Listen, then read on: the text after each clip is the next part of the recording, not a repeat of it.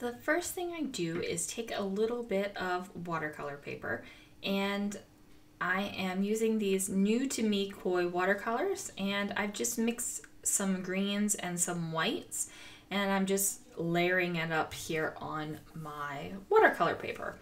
And I realized I'm not really watercoloring. I'm kind of more treating these like an acrylic. So, you know, if you were looking and hoping to see me do some sort of watercolor technique, I'm sorry. It's just this one, it's not happening. Not happening on this one. So I just kept going until I got a color that I liked, and then once I got that color, I did use my heat tool a little bit to dry it, and now it's dry. So here I have those stamps, and I'm just going to go ahead and use my Stays On ink pad, and I'm just making sure that I ink up all the trees with a decent amount of ink so that they will lay on top of it. And then I go ahead and press that down, like really press it down, and tra-la! Got it all going. So now I am going to take this over to my die cut machine, and I usually use a Big Shot Plus for that. So I'm just going to grab that die that came with this stamp set and place it over top of one of the trees. Use some of that purple tape, and yes, I said purple. It is a family thing to call the color purple purple. So there we go. Now I have these all cut out. So I've got my 3 trees, and I just use my Lawn Fawn stamp chamois to wipe it off a little bit. And my hands are kind of dirty, or not really dirty, but they're stained. There's definitely some alcohol ink on there. So if you were wondering what those marks on my hands were, that is what it was. I did use some alcohol inks for my Oso Inspired this month. It is live by now. It went live on the 15th. So if you're interested in seeing what happened with that, go ahead and check out that video. Now I'm just trying to figure out what colors I want to use with these trees that I stamped. Ooh, excuse me. So I have this red and cream glitter striped paper, and I also have this hunter green and cream snowflake paper, and I decided to use them together, and there I just broke my ATG gun. So oops, sometimes that happens. So I go ahead and I line that up, and I really like it. It's really like calling to my traditional Christmas color thoughts, which I really, really love traditional Christmas colors. So I have this trim here, and this came from the Target Dollar Spot. And I believe, I want to say it was Halloween time that I got it. I don't even want to think that it was Christmas time. But look at it. It's like this shiny pleather look, and it's got scallops with holes in it, and it kind of reminds me a little of Santa Claus's shiny black belt. So that's what I'm going with. Even though I'm not really a huge, like, yay, Santa guy. You know, Santa guy. Oh, I wish I could remember who called Santa Santa guy. Yeah, that Santa guy. I can hear it in my head, but I don't know who said it. Okay. So I'm putting some foam on the back of my photo of our Christmas tree. And this is the big Christmas tree that's in the living room. And I'm doing that because that pleather kind of thing is thick, and if I just put my photo right over top of it, it totally would be kind of bent over it, and I didn't want that. Man, why am I yawning so much? So I'm voiceovering a bunch of videos right now, which probably makes me yawn because it's a lot of just straight talking. But I also took a break for some lunch, and even though it was only a little bit of tuna on crackers, I've got that, you know, that full-fed happy feeling where you just want to close your eyes and snuggle up. So yeah, that's going on. Now I'm just trying to figure out how to make this happen with these painted and stamped Christmas trees that I came up with. Now I'm trying to figure out a way to use some of these basic gray evergreen wooden shapes, and I decided to go with this tag instead of another Christmas tree, and I just pick out a different tree because I think the dotted tree looks better than the chevron tree that I made. So now I'm just going to go ahead and use that black and white baker's twine, and I'm going to go ahead and tie a bow and plop it down there right on that wooden tag from Basic Gray. So voila, we have the bow. So now I've got some different textures going on this layout, which is awesome. I've got the smoothness of the vellum. I have the roughness of the glitter. I also have like that fake patent leather going on, and now I have wood grain, and I have like something tactile with the baker's twine. So I've got a lot of stuff going on here, and I really like it. Now I found this little tag that had a glitter Christmas tree on it, and I felt like it was perfect to layer up with my regular Christmas tree, and that should be coming back here shortly because I do know it made it onto the page.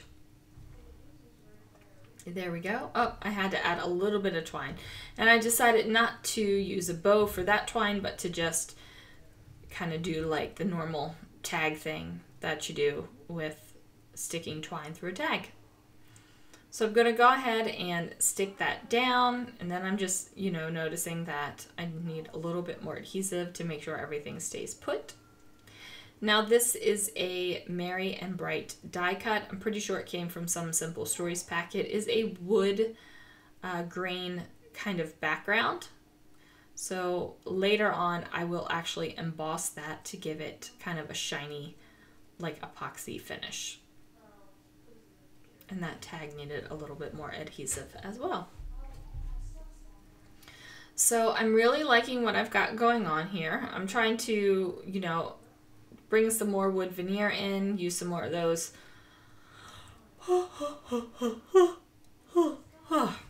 Goodness, people, goodness.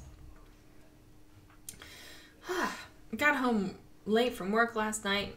Stayed up with my husband for a while, then, got up earlier this morning than I really wanted to. Oh, I'm just ready for a nap. Okay, so I finally decide to use some gold, and I decide to go with that gold star there, and I know that December is going to go up here at the top, somewhere near the photo, not exactly sure where yet. But I also think that this is a good time to bring in some flair, because if I have one circle, it would be nice to add another circle. And I really like how these two little circles layer up against each other. And in the meantime, I have embossed the little Merry and Bright die cut. Don't worry, I didn't make you watch me emboss. If you're really interested in seeing me emboss something, I know I have videos where I've left the embossing in. Can't really tell you exactly which ones they are. That is a lie. I have a Disney trash can layout titled Oh Hello, where I leave the embossing in. And it's gold embossing, so you can actually see it go from dull to shiny, which is kind of cool. So now I'm just trying to figure out what to do with this third Christmas tree. And at first I was like, you know what, forget it. I'm not even going to use that third Christmas tree. It doesn't work. And then I was just going to add some gemstones because I was thinking I was practically finished with the page.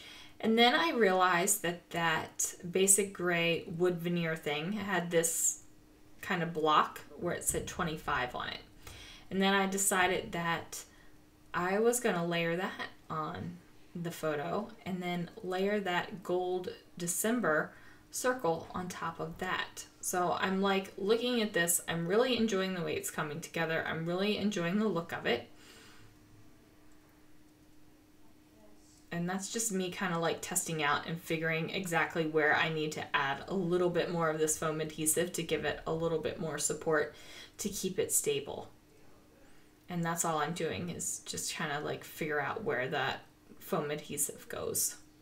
So I like that, and the good thing is that this gold is opaque, so I can just put my adhesive right on it and not worry about you being able to see the adhesive behind it. So here is where I'm thinking, oh, I need to get this tree on here. where is this stupid little tree gonna go? And I finally figure out where to put the tree, and I liked it enough so I left it. Adding a little bit more adhesive just to make sure it sticks. And then I'm thinking, you know, I've kind of got like this little bit of an awkward gap here, and I need to figure out what I'm going to do with that.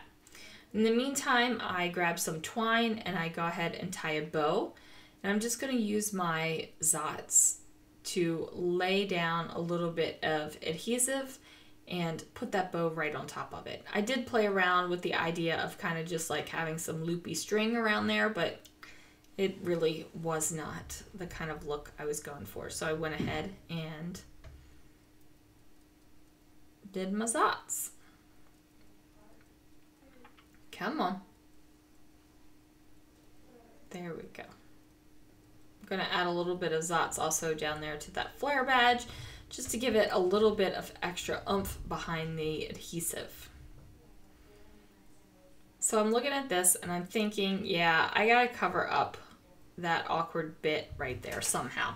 So I grabbed this little piece of, it's basically a tag, and it's what my black patent leather stuff was wrapped around. So I just go ahead and place that there, and that kind of gets rid of that awkward space between the tree and the photo. And I'm using some Studio G adhesive rhinestones, and I just cover up the little hole with one of the rhinestones, and now I'm just sprinkling the rhinestones about because I want this to have sparkle. So it has a lot of that red glitter on the stripes, but it needs like a second layer, more dimension of the sparkle. So there we go. It's looking good. It's looking good. Going to go ahead and get some of these rhinestones throughout the entire page, and I'm really enjoying like this little pop of the green rhinestone, and I'm really liking the way it looks on this page. And I just use my stapler to make sure that it stays there. So now I need a title, and I pulled out some of these stickers and I chose the ones that say best day ever. And I'm just gonna go ahead and line that up so it goes across the entire black faux patent leather ribbon thing right there. So yay. And then I'm thinking, oh, I need to add some gems over here. It needs a little bit more sparkle. So sparkle it up, I do. And I do believe that's going to do it, guys. There it is. Thank you so much for watching. Please go ahead and check out everyone else that is doing the Kill a Kit with Style series this summer. You can check out their links below. If you have any questions or if you want to talk Christmas, drop me a comment down below.